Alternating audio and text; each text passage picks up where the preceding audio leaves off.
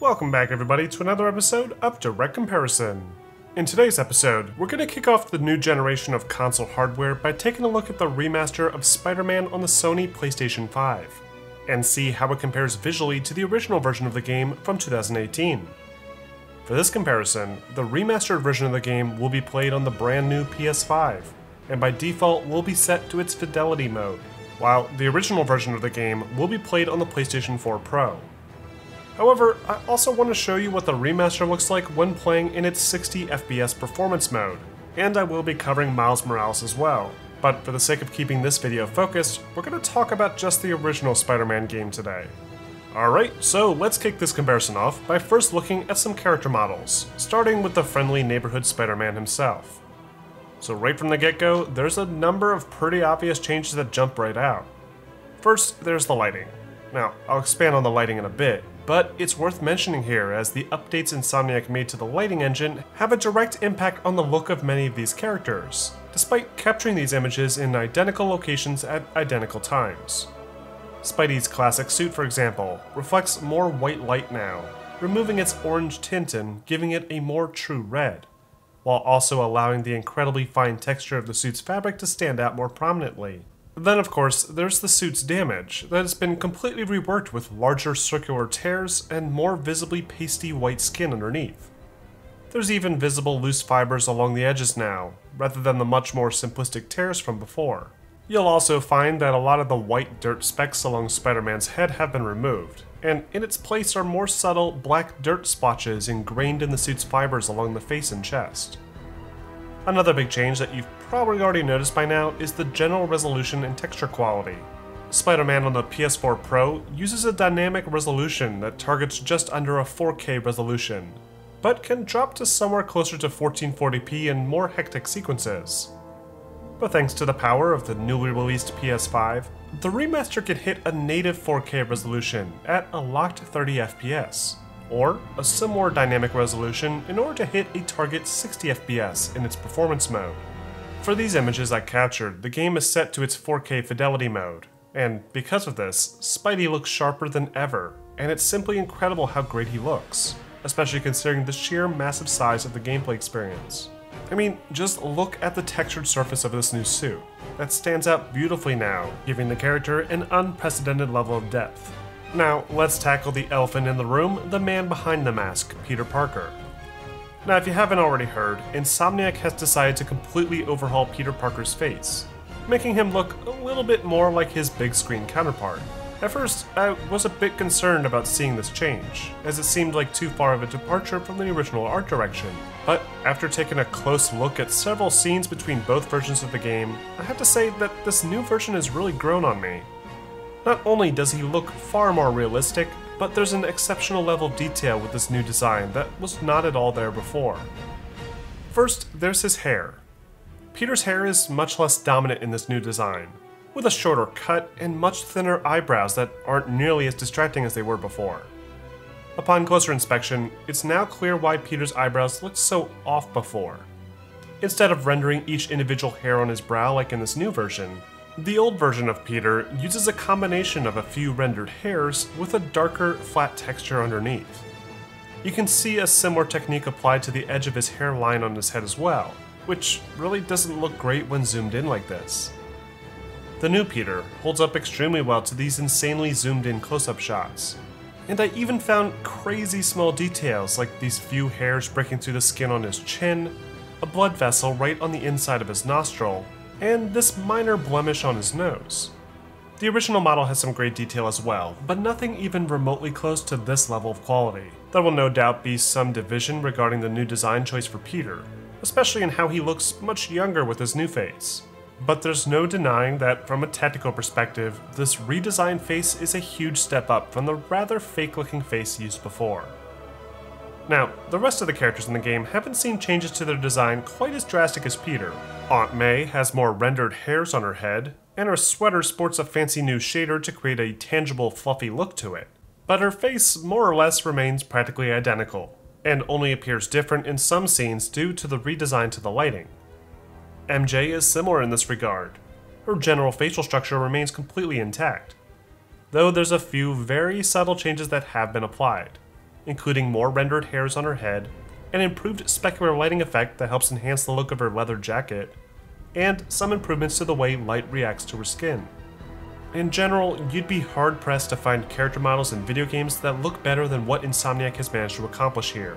These are some fantastic-looking character models that hold up to an insane level of scrutiny, and the fact that these improvements have been applied to the randomized NPCs as well is certainly commendable. But now, let's move on and talk about the enhancements that have been made to the game's environments. The changes here aren't going to be quite as obvious. The recreation of New York City was already incredible back in 2018 when the game first released, and it still holds up extremely well today. However, thanks to the more consistent resolution offered by the new hardware, Spider-Man's environments look more polished and impressive than ever. All the textures I could find have been improved upon, with much higher fidelity maps applied to things like sidewalks, roads, and brick walls. But what really blew my mind was the amount of care that went into this simple trash can. It sounds ridiculous, but just look at this. You can actually read the print on the side of this soda can now, and you can clearly make out the words Cola, Diet, and Other on this lid. Something that just wasn't possible at all before. It's silly, I get that, but it gives you a good idea of just how much work went into updating the environment for this remaster. And of course, it doesn't stop there. Vehicles look sharper, signs have less aliasing, streets now feature new manhole covers and roadwork markers, and there's even a ton of new detail that's been added to many of the cutscenes, especially the opening scene in Peter's bedroom, where you can spot things like new surface textures, additional integrated circuits along this rigged toaster, and even this cool translucent shadow effect cast by the jars on his desk. It's also worth mentioning that Spider-Man Remastered also offers extended draw distances as well, which helps make the incredibly dense city streets feel more alive than ever. Then we have the lighting. This is probably the aspect of the remaster's visual design that you've probably already picked up on. There's several areas where the remastered either tweaks the lighting slightly with new effects, or changes it entirely, drastically changing the look and mood of the scene. The opening sequence, for example, where Spider-Man jumps out of his apartment window and races towards Times Square, previously took place at roughly midday. But now the sequence takes place in the early evening, with a slightly more pink hue to the environment. This changes both the coloration of the scene and the position of shadows, causing some objects that were illuminated before, like this weird-looking mock-up of a PS4 Pro, to now be cast in more darkness, while other objects, like his notebook or his magnifying glass, glow in the light of the window. Even the bloom at this window has been toned down a bit, allowing his suit to stand out a bit more in the scene. You can find similar minor tweaks to the lighting all throughout the game, like this one scene with Dr. Octavius that takes on a very different tone that I feel hurts the original direction that the developers intended. But this isn't always the case. The lighting can look practically indistinguishable in some instances, with nearly identical coloration, global illumination, and bloom effects in play. But even during these identical lighting conditions, there is still one effect that greatly sets the remaster apart from the original game: the real-time ray trace reflections. Spider-Man Remastered, along with its companion game Miles Morales, offers quite possibly one of the best examples of how ray tracing can enhance the look and feel of a scene. When the fidelity setting is enabled, Spider-Man Remastered's ray tracing reflects a decently accurate projection of the world off of practically every glass surface in the game. And considering how much this game involves web swinging through mirrored skyscrapers, it's hard to even go back to the old cube maps used before. You can't even see Spider-Man properly reflected when clinging to the side of buildings in the old release. But thanks to the ray tracing techniques applied to the remaster, Spider-Man and the surrounding environment are much more accurately represented in reflective surfaces. And it's incredible how often this is put on display.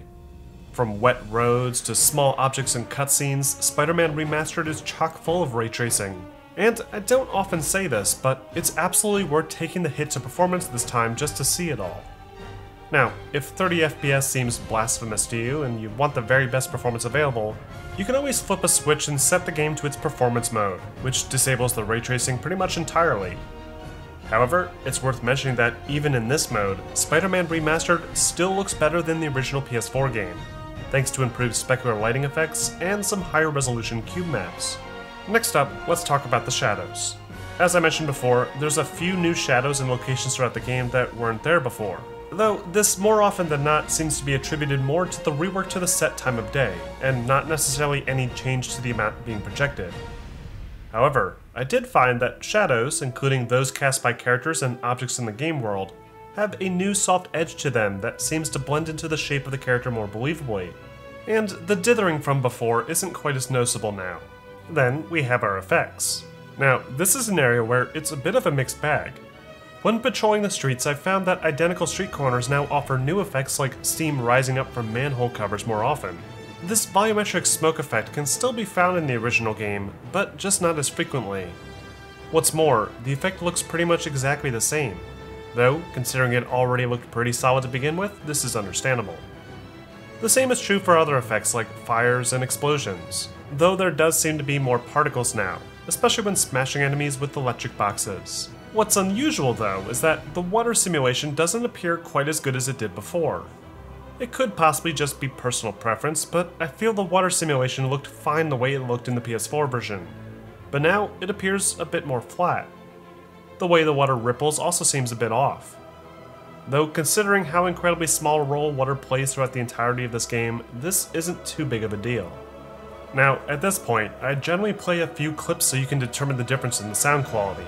But considering both versions seem to be using identical audio files, I'm instead going to play some identical video clips from both versions to give you an extended look at how the two versions look and feel in action.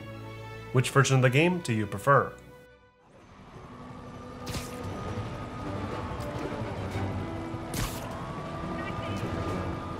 Looks like Yuri called in the cavalry.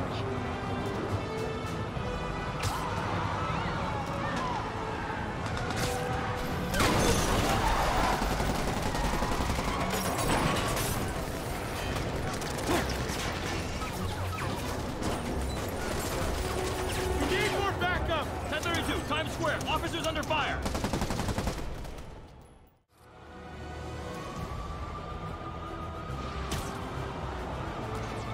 Looks like Yuri called in the cavalry.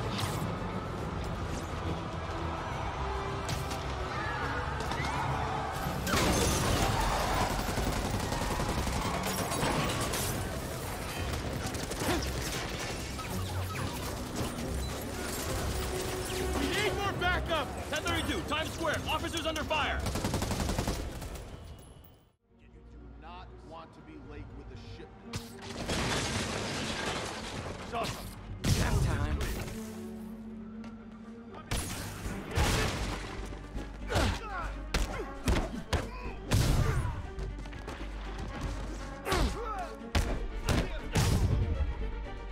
Come on, hit him!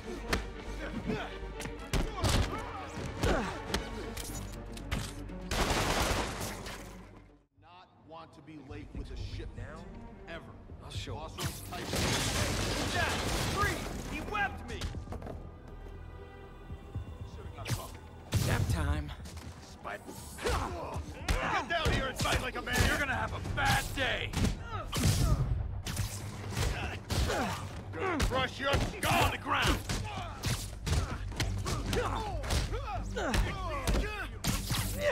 Friggin' ballerina! Down here!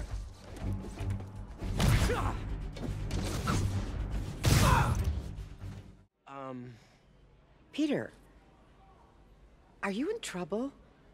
Do you need money? No, I mean, I'm a little behind on my rent, but no, I'm fine. Girl problems again, huh? What? No, that's crazy. I still wish you and MJ could work things out. She's a great girl. She is, but... The two of you would make some beautiful baby. Peter. Peter, are you in trouble? Do you need money? No, I mean, I'm a little behind on my rent, but no, I'm fine. Girl problems again, huh? What? No, that's crazy. I still wish you and MJ could work things out. She's a great girl. She is, but... The two of you would make some beautiful baby. Peter. And that wraps up this episode of Direct Comparison. Overall, Spider-Man Remastered is a surprisingly impressive update to an already remarkable looking game. I really wasn't expecting much getting into this. I knew there would be some ray tracing and a nice 60 FPS performance mode, but I was not anticipating anything more than that. This remaster offers some fantastic updates to some already great looking assets, including tweaks to practically every character model, improved textures in the environment, tweaked lighting for missions, and even some updates to the effects. and the ray tracing has completely exceeded my expectations. The implementation here provides the perfect argument for ray tracing in next-gen games, as it provides a remarkably realistic presentation while also delivering some incredibly stable performance. What's more, the remaster loads significantly faster than its PS4 predecessor. Scenes where you need to walk into a door and change clothes are now instantaneous, whereas the original version has you sitting in a loading screen for a good 30 seconds before you get control again. It's a little weird how much they've changed Peter's face, and I'm not sure why the water was changed the way it was. But this is definitely the definitive Spider-Man experience, and if you're a fresh owner of the PS5 and looking for something to test its strength, I'd highly recommend picking up Miles Morales and this remaster, especially if you haven't played either of them yet. And speaking of Miles Morales, I do plan on providing coverage for that title as well, including a look at how its gameplay differs from the base Spider-Man game, so be sure to stay tuned for that, along with lots more next-gen coverage including Assassin's Creed Valhalla, Call of Duty Cold War, and a breakdown of the consoles themselves. And if you want to catch all that, along with much more, make sure to like and subscribe for new content posted every week.